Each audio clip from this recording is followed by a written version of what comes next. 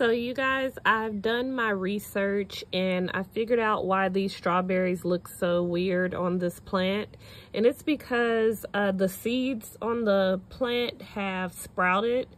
It's a process called Vivipary.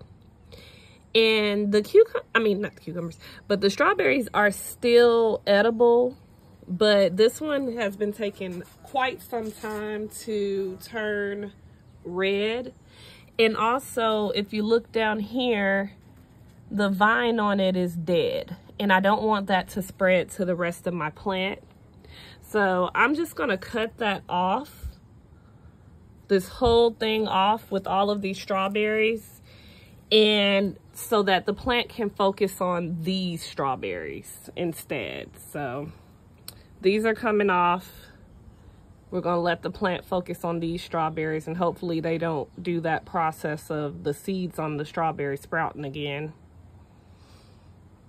And then this one is doing awesome.